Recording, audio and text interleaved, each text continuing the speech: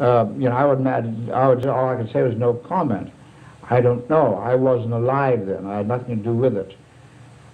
My sympathies are all with the Indians. All countries do the same thing.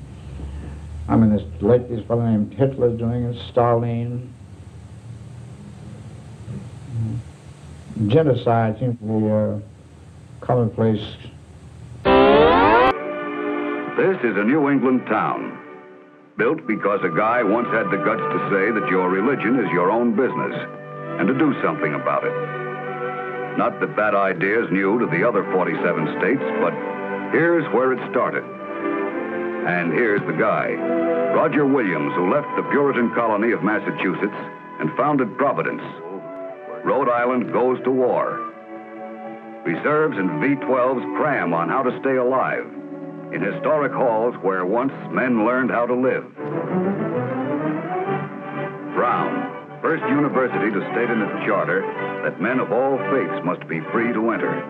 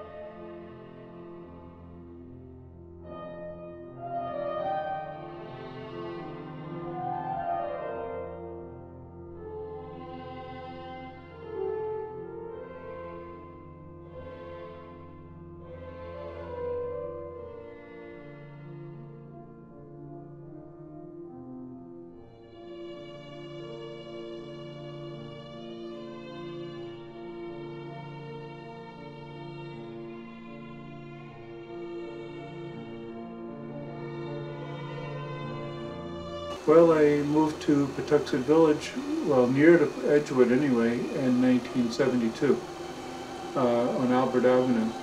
But we only lived there about a year and a half, and then we moved to Ocean Avenue, right in the heart of Pawtuxet Village, historic Pawtuxet Village.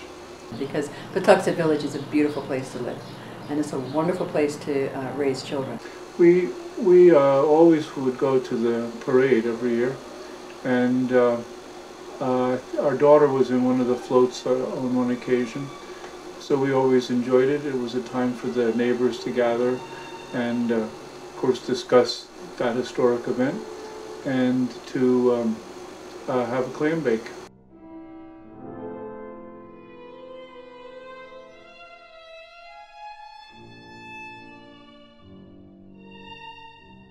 The Brown family, as you know, they came with Roger Williams, and so they were here 100 years before they rose to prominence. They owned the strip. Roger divided the land up from Providence River going up basically where Governor is now, and so they had a strip like everybody else. During that first 100-year span with them, they did it all, including financing Slater at Slater Mill, which is the beginning of the Industrial Revolution. So from 1735 coming up to 1850, the Brown family builds a real juggernaut of a business. And they do a little agriculture, manufacturing. They create the largest candle works factory in America, maybe in the world, but certainly in the United States. And you have to think how important that is. That's the age of candles and quality candles. They made the best candles in America.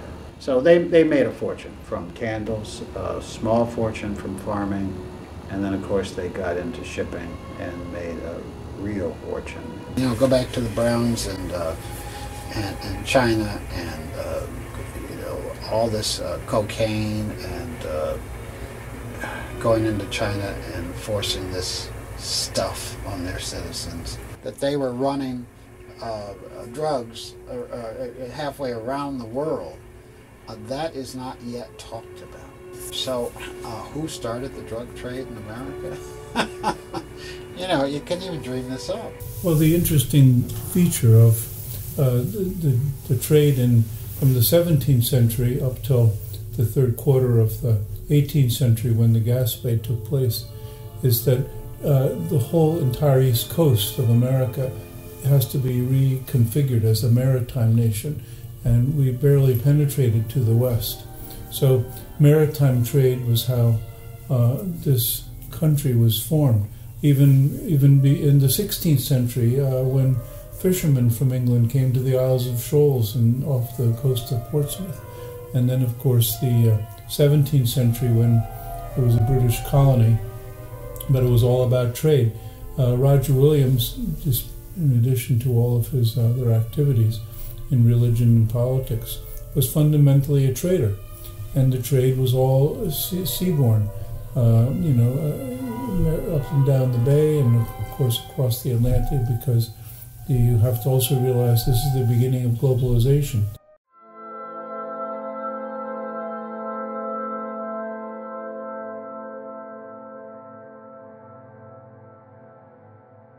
Well, when we finally get to the Gaspee, look at the history that we have to really seriously incorporate. Slavery was already extant.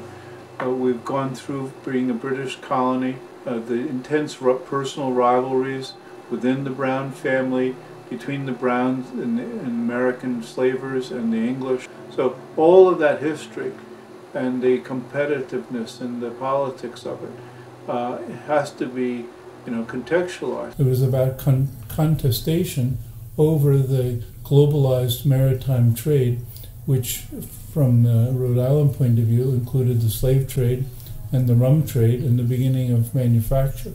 So these are the various, let's say, arcs or legs of the triangle where manufactured items, including glassware, metalware, that type of thing, and especially rum, back to Africa, and the shipping of slaves, because in Rhode Island, since it was a northern area, the growing season was relatively short, although there were slaves here for domestic use and slaves here mostly as a commodity that were shipped on Rhode Island ships.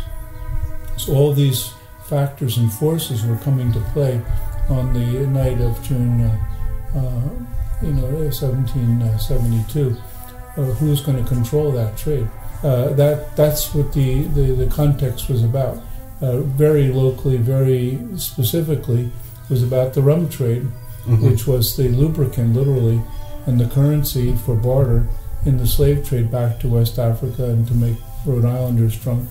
And the British wanted to dominate that trade, so that's what the taxes were about, to control and that represented undermining of the fairly rapacious, literally drunken economy of the patriots, who became the anti-British, anti-Tory, anti-colonialist power.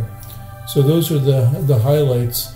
What was being contested, why it was being contested. It wasn't just the first time that it had been contested by any means, as we would see later on with the tea trade and the guerrilla theater of the Boston Tea Party, which clearly took place a bit after the singing of the Gaspee.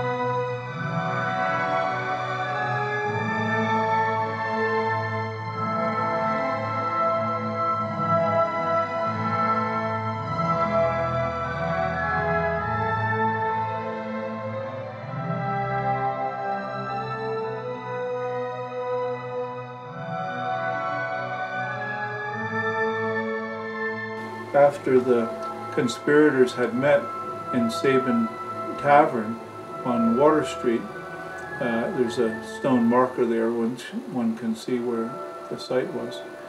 and then they rowed down in longboats because they had heard that the Gaspee had run aground. So they figured, well, this is a great time to assert our, resistance. The blow for freedom. Well, it was a blow for the freedom for white slavers, but it certainly wasn't a blow for freedom for African people, because this was led by John Brown and his fellow conspirators. So Aaron Briggs, is known about, and there's a good bit of documentary evidence because of the trial.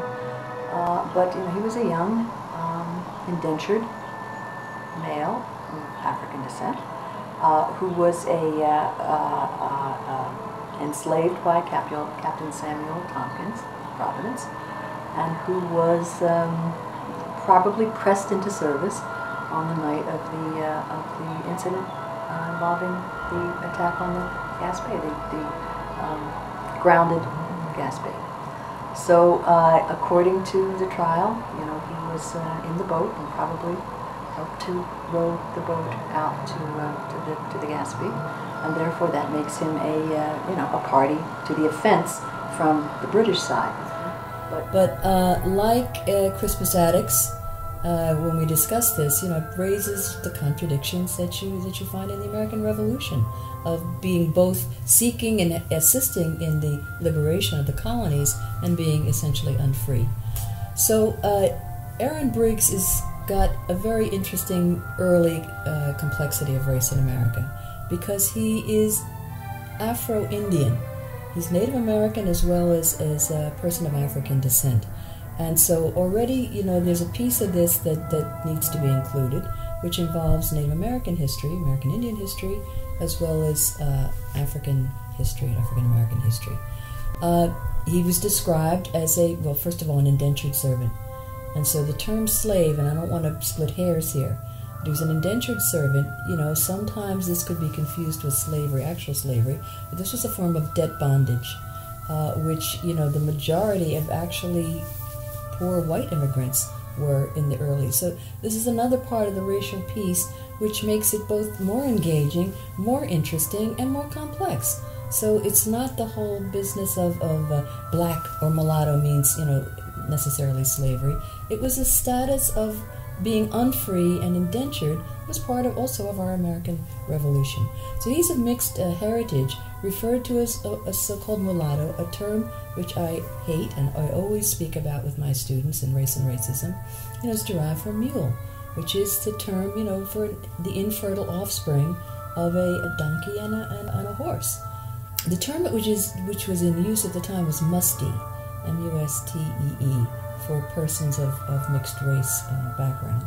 And apparently he might have, I've been doing a little more reading, he might have actually been born free, but was then, put into indenture because many children of mixed race background at that time were in fact put into indenture because of their mixed race background.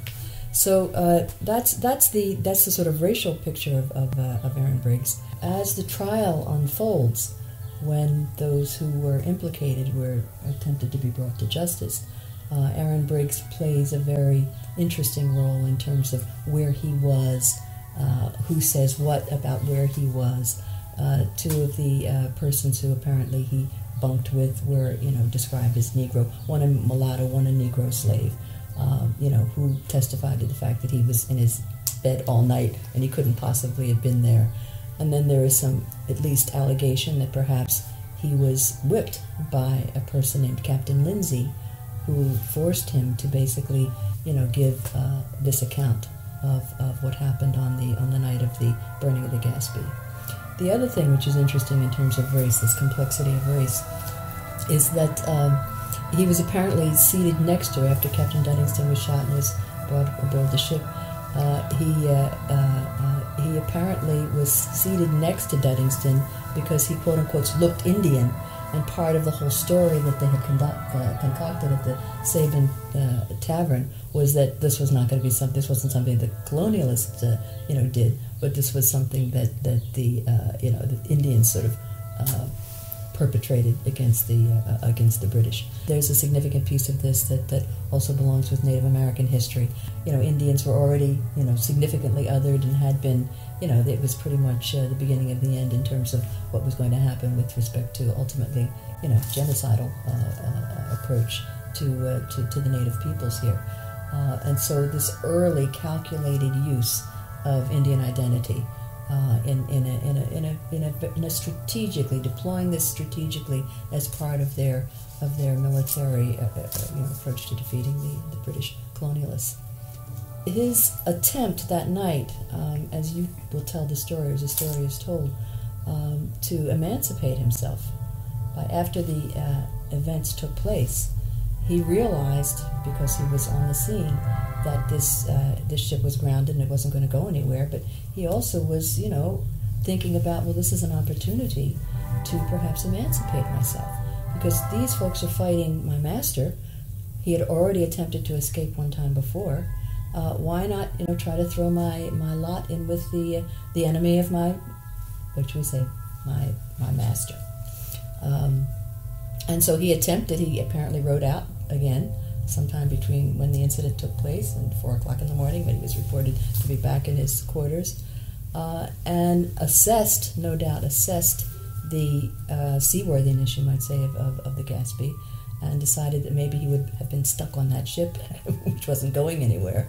But it was an effort, really to self-emancipate, and something that is not, it's completely understandable in not only this day and age, but that as well. That someone who was in indenture, who was akin to a slave, would have been in a situation where he could have attempted to alter his circumstances. 16-year-old young man, he had another 8 or 10 years of indenture ahead of him. He was making his calculated possible gains and losses, and I would have done the same thing. Since all of historic events have their antecedents and precedents and so forth, one of the two most important dates of the 17th century were the 1636 Pequot War, where Roger Williams, who had just immediately formed Providence, did choose sides, and he used the Narragansetts to help destroy the Pequots. And they were sold as slaves from Rhode Island into the Caribbean, and even elsewhere. The next decisive moment was 100 years before the sinking of the Gaspee, but the 1675 Narragansett War, King Philip's War. And once again, this was the sort of final eradication of the Indian problem, let's put it that way. And I'm a Rhode Island College professor, and many, many of the unsung heroes and heroines of this particular story are Rhode Island College students. And their names, some of them are on a little pamphlet, but others will be forgotten. And especially since Brown University, which was tailing on this, has officially telling its own story now that it has finally come to terms with its history of slavery. We were way ahead of them, so they're retelling the story. This is a nice opportunity to be able to set the record straight. So we were attending at the Congdon Street Church, I believe. It was a lecture about slavery somewhere else. And I got up and I said, it's about time we basically got to the bottom of and told the truth, the story about Brown University and John Brown, and his attitude towards slavery, and his not only being a slave trader, but even years after it had been outlawed in Rhode Island, he continued to pursue this trade. John Brown had 6 to 8 slaves at any given time in that house, or connected to the John Brown house on Benefit Street. That the Brown brothers, Joseph, Moses, John, and Nicholas, had the first co-op slaves. They belonged to the 4 brothers together, and they passed them around. These were entrepreneurial types. Because slavery was still extant at the time Brown University, or Rhode Island College as it was called at first, was built, donations could be made and accepted in form of labor. So literally slaves, like the White House, when it was first built, was built in part by actual slaves. Today, Brown University is considered one of the premier academic institutions, having recently expanded its campus into downtown Providence's former jewelry district, so to build a state-of-the-art medical training center for doctors. I think they're resistant. I don't think, I know. I've met with two of the, of the older members, and they asked me to be cautious about how I talk about the Browns and slavery, and they're always reminding me that Moses Brown and Ives, that they were abolitionists, and and John gets the bad rap, and it's a complicated family with 100+ members of standing, in this 200, 300 year period. The Sally set off to be just a normal slave trading expedition, nothing particularly new and different. It was normal that you would lose 20% of your slaves through disease, through suicide, through violence and so forth. So this was the expected casualty rate in the Middle Passage. On one hand, Moses Brown, one of the brothers, had invested as if it were a normal slave voyage, but he lost heart. And then from being a slave trader, he became a strong advocate of the abolitionist movement and converted to Quakerism. So William J. Brown writes one of the most fabulous narratives by a free man of color ever, and he links his family with the Browns going back to 1764. So I was born in the town of Providence, state of Rhode Island, November 10th, 1814.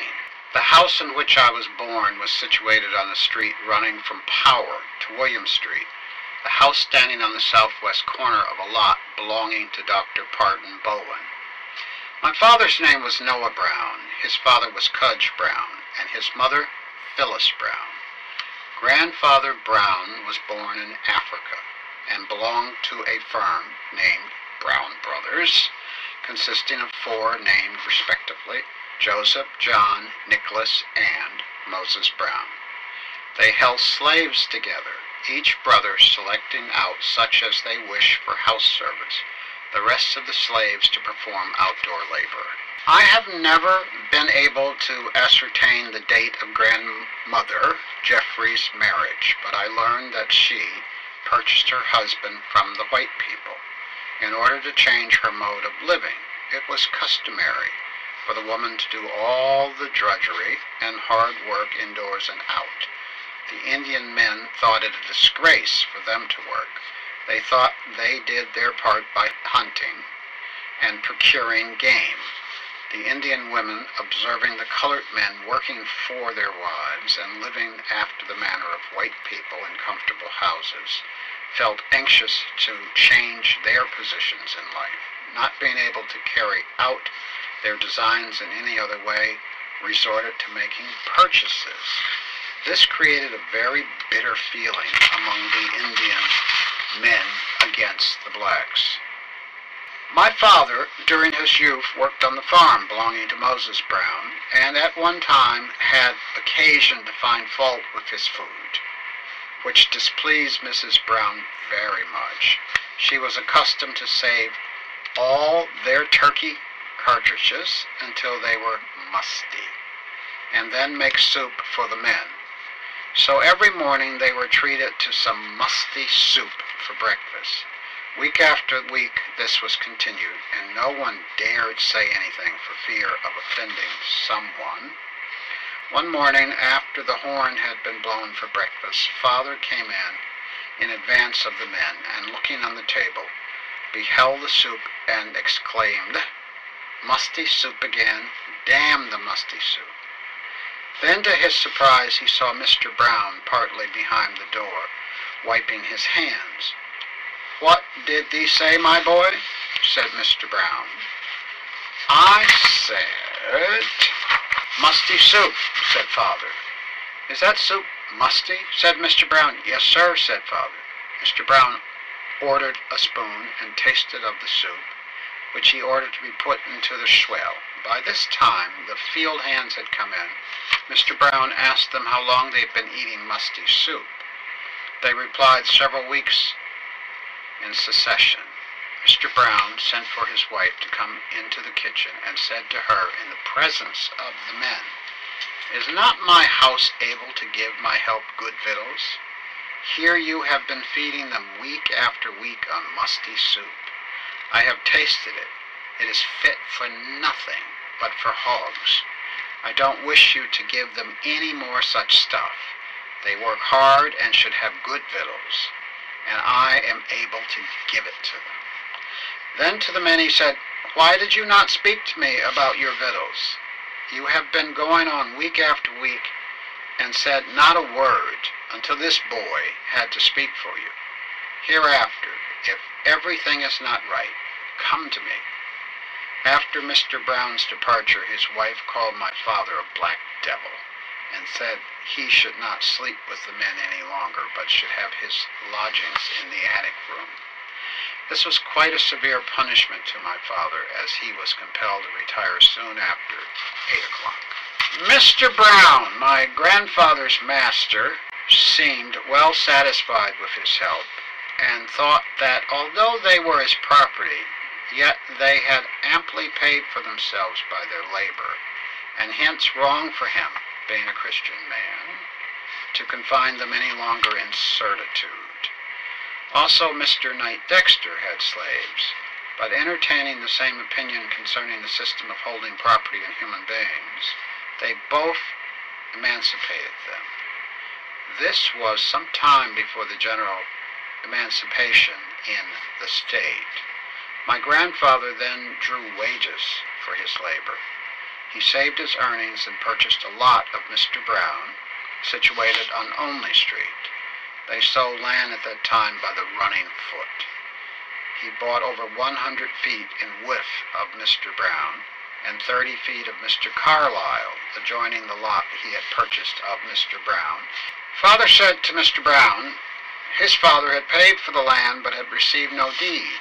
He came with his father one time for the deed. You told us to come again. You could not attend to it then. Mr. Brown replied, I recollected but did not think about it when I sold the lot. Now as your father lived in my house for a good many years, I guess we're about square, but there is a strip 10 feet wide. I will give that to you. And that was all my father received. This was the land which my grandfather once owned, somewhere about 150 feet in width, now narrowed down to 40 feet in width. Did he pay him well to work for him? He gives him a piece of land and then he takes most of it back. So we have a very complicated story here, and even Moses, the good guy.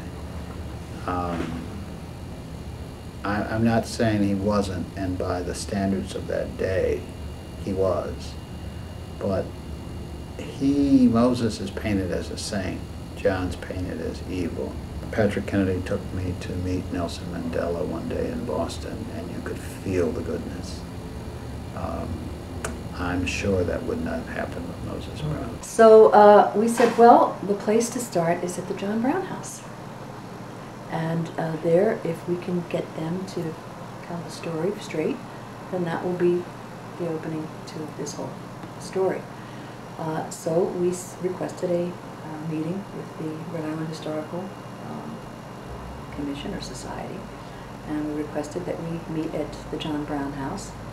And for that meeting, we gathered many of the people who are already active on this question. Students have been taking race and racism. Students are interested in the whole matter of race.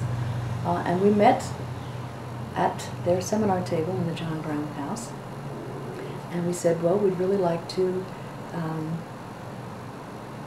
ask you to critically think about the way you present this house to the public. Because when you come into this house, you hear all about John Brown, the China trader. You hear all about the wonderful furniture that one of these very prosperous merchants was able to accumulate. And you see all of these lovely things, you know, the pineapples out front, so that means, you know, Eastern trade, and there's all this Chinaware from all over the East. What about the guinea trade? What about the slave trade? And we said this house, you know, is really part of that whole history. Well, we always wanted the story to be told, just the truth, but all parts of the truth, not just a little of this truth and overlooking that truth and so forth. But the John Brown house was not interested in that particular narrative. They wanted to make him a heroic figure, and maybe he did a little bit of slaving on the side and so forth. Well, that wasn't the view that we had. And they responded, this house has nothing to do with the slave trade. One of our students, he was an undergraduate at the time, said, why, this house was built on slavery. He said, you just have to look at the dates. And that's when John Brown was the most active, you know, slave trader, one of the leaders in the state. Not the biggest one, but you know, certainly a leading slave trader. This house was built on that wealth. My own point of view is that it was always fundamentally integrated, not disintegrated or marginalized as an add-on, but it was a fundamental, essential part. You know, not just the slaves coming and going, but all of the subsidiary industries. So he would argue, well, the population of Rhode Island slaves was something between 5, 7, 12, 15%, depending upon which time and which place. So that proves to him that it was marginal. Well, slave trade, only part of the slave trade has slaves in it. There's all the other parts that are involved, and particularly when slaves were principally unloaded in Charleston on Rhode Island ships. Then as for John Brown, I see him as fundamentally incorrigible and an ardent apologist for slavery. The famous debate between his brother Moses that took place in the precursor of the Providence Journal. He said slavery is basically good for Americans, and his brother Moses, after having been in the slave trade initially, said, no, this is basically bad for America. It's a moral cause, and you should not do this anymore. So we continued to try to meet with them, and we brought in some very notable persons of African descent who were you know, activists on the local scene, and tried to sort of advance this, but really met with a lot of resistance. It took 18 months, and frankly, here's where the heroic work of the Rhode Island College students come in. They would say, well, we're changing the tour. We're mentioning the slave trade. So what we would do is we would send students in to take the tour. And almost you could predict it. If it was white students going in, they'd get the standard John Brown, the China trade, John Brown, you know, one of the great patriots, John Brown, leader, you know, the Gaspee incident, but no mention of the slave trade. We said, hey, we should mix this up a little bit. So let's start adding, you know, student of African descent with the people coming in. So you'd have, you know, one black student, two white, something like that. And then there'd be a little bit of, well, and he might have perhaps, you know, maybe with the West Indies for a little bit of time, had something to do with the slave trade, just mentioned in passing. And they'd say, well, I think there's a lot more to it than that. And so this went on. I mean, really, there are just literally dozens of students who took on these roles, you know, playing innocent, paying the admission, you know, to take this tour and then to question. And oftentimes they would not get to the whole point of slavery. This was a real theme in their treatment until they'd get upstairs to the some of the family quarters, and they would have the opportunity to talk about Moses Brown. So they wouldn't talk about John Brown, they'd talk about Moses Brown, and that Moses Brown had, you know, true to the family's goodwill, become an abolitionist. But they never mentioned that Moses Brown, you know, was fighting his brother, John Brown, the slaver, you know, right up through these, through the period of the American Revolution and beyond. So it was just ducking and dodging and really in denial about this core issue. So we pursued and we had, you know, quite honestly, some polite at the beginning, but as they're intransigence, I mean, we're now a year into these meetings, you know, by the 13th month, the 15th month, we're getting a little bit impatient. And so some of the sessions got to be confrontational. And I'd say, you know, I don't like to do that, but it's the way it had to happen. And so we just really started bringing more and more people to the table who knew what the truth was, and who basically said, that's just wrong, that's incorrect, that's denial, that's misrepresentation, that's false, and just pressing and pressing and pressing. And then even after legislation was passed, he continued to go on enslave until finally the deal was that he would finally give up slaving, and then they would not prosecute him for the act of slaving. The linchpin was getting a plaque from the Rhode Island Black Heritage Society, which said on it, John Brown, patriot, blah, blah, blah, but slave trader. 2 words, slave trader, to put that on the wall of the John Brown house. Which of course is periodically defaced by vandals, and they typically focus on the slave trade part, like they can change history by putting paint over those few letters. We had a very dramatic installation of this plaque, where we had people, you know, descendants of slaves and descendants of slave owners. You know, people from the Parks Administration, you know, from the Historical Society, very prominent members of the African American community, and, you know, those of us who were deeply involved with getting this date. And we had people, you know, speechifying. We had people pouring libations. And I remember looking inside, you know, the staff at the John Brown house, they're sort of looking out and afraid even to come out and join what was really a celebration of being able to acknowledge this complicated history. So the tension, even to the day of, you know, that the plaque went up, which was actually, I think, Emancipation Day in 2001, it was, the tension was there right up to that point. Well, initially, and in speaking with professors in earlier times before this dialogue took place, they would informally be informed that you don't talk about it. And I've had people tell me exactly that, who are professors, that we just kind of don't talk about that. It's unwritten. But once it became, you know, this can of worms, and you couldn't put those worms back in the can, and they wanted to control the narrative. They marginalized the African American, Africana faculty. They were generally not involved. Rhode Island Black Heritage Society was slightly involved because we just they couldn't help but including us. I was pretty much not involved whatsoever because they knew I was, you know, had the view that I've been describing. So they put people in charge of the narrative, and to make it look like Brown was leading the way towards the discovery of this remarkable fact. And we're saying, you are not leading the way, and it wasn't really much discovered. You've just been repressing it. And I don't have any particular notes or information about why Ruth Simmons, the first black person whose grandfather was a slave, why she was hired and paid this huge amount of money. I have no idea about that.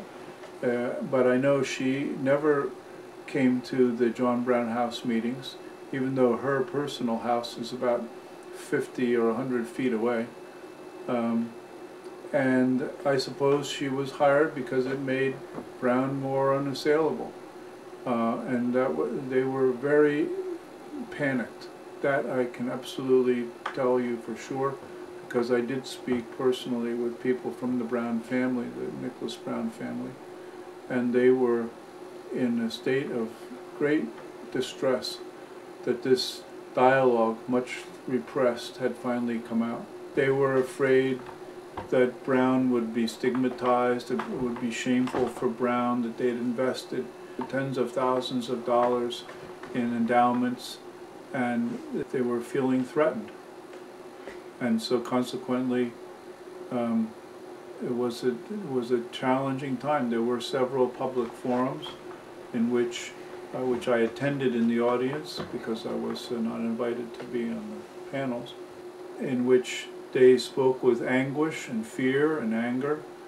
There were some African American students at Brown who were puzzled, how could this even be, and why didn't they even know before? Because now the facts are so easily,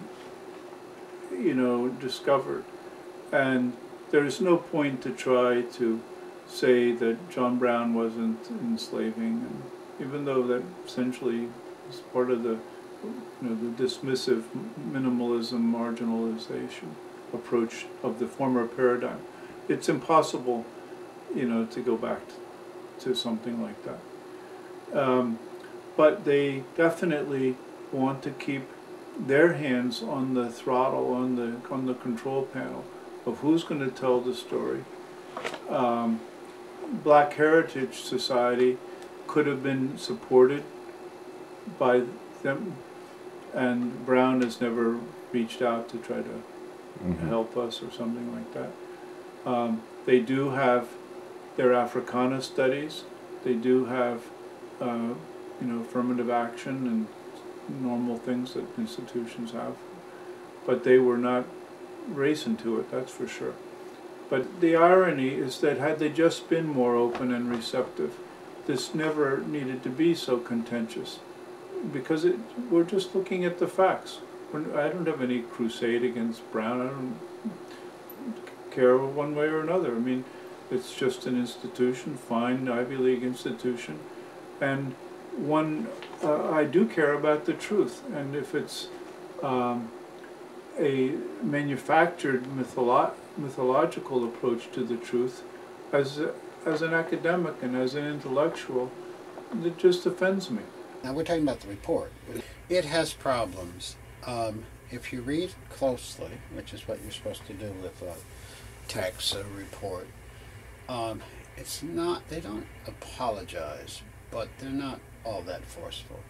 So they present something, and it's almost academic, and the writing's very good, and so you think you're reading, I don't know, narrative, not fiction, but something between fiction and truth. And remember, a lot of this history has never been discussed or unearthed in a big way.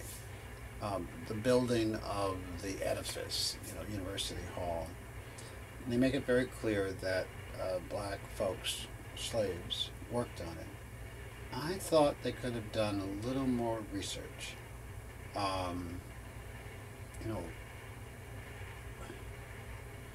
I think we were excited because nothing like it exists. The university, President Simmons was bold in dreaming it up, authorizing it, creating the mechanism to have it done, financing it. So you go around and go, wow.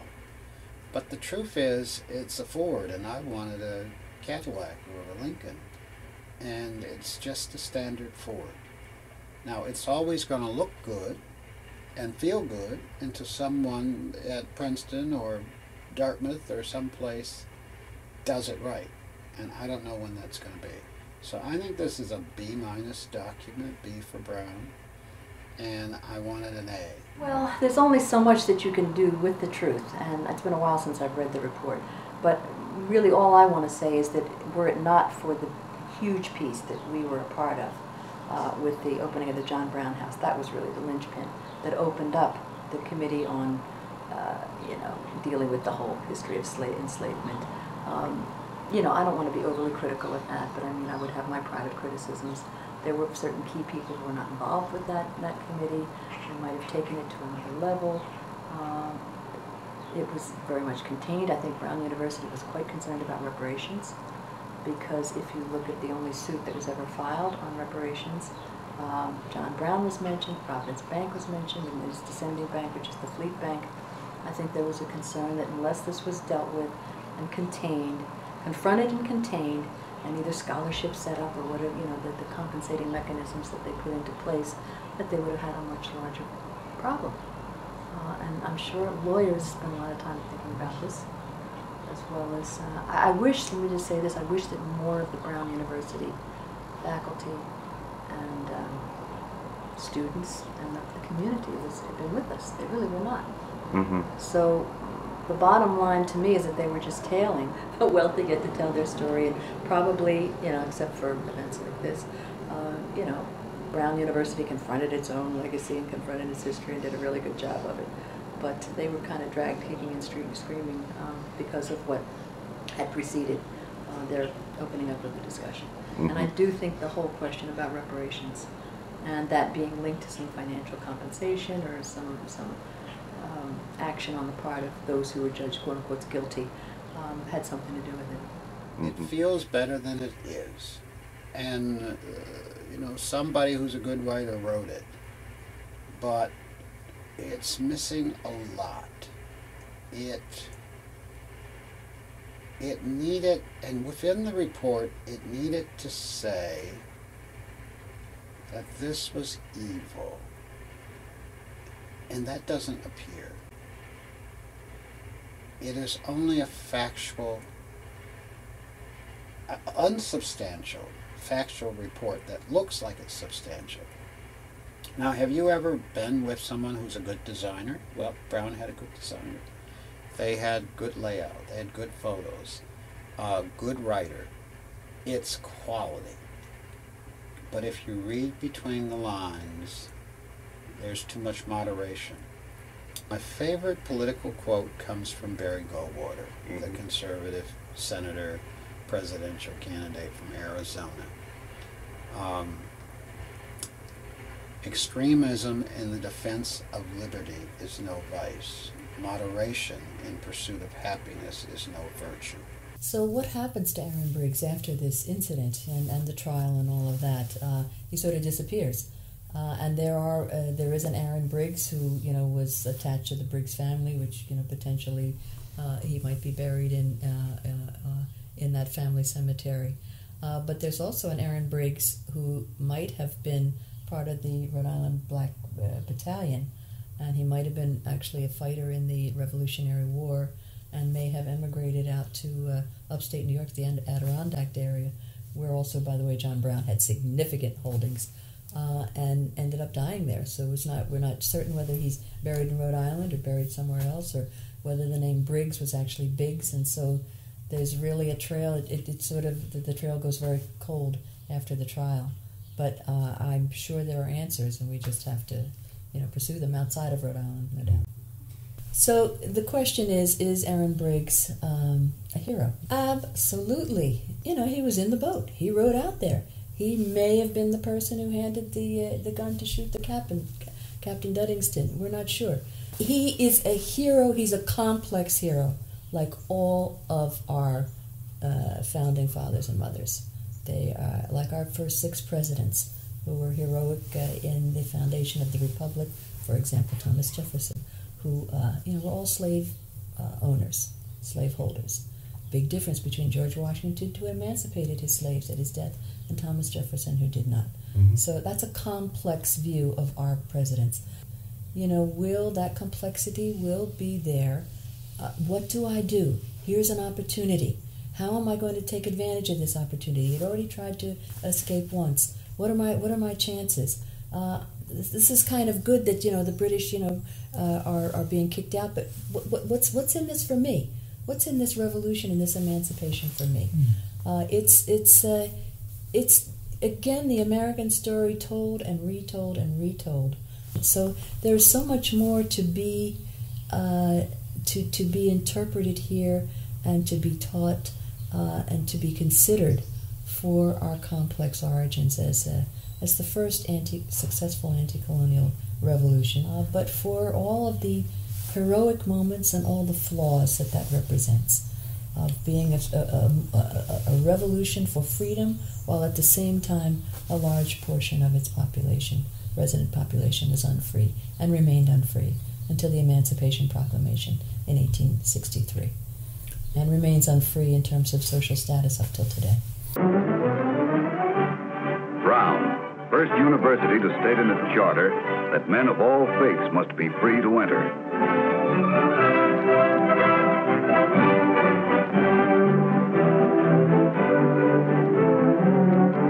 But peacetime life isn't all gone. With parents out at war plants, kids all over the country have run wild. But not here. Boys' clubs are a Providence standby, and they've doubled their efforts now. Swimming meets, pet shows like this one, and especially sandlot baseball, which the cops set up, have more than held their own against Joe's pool room.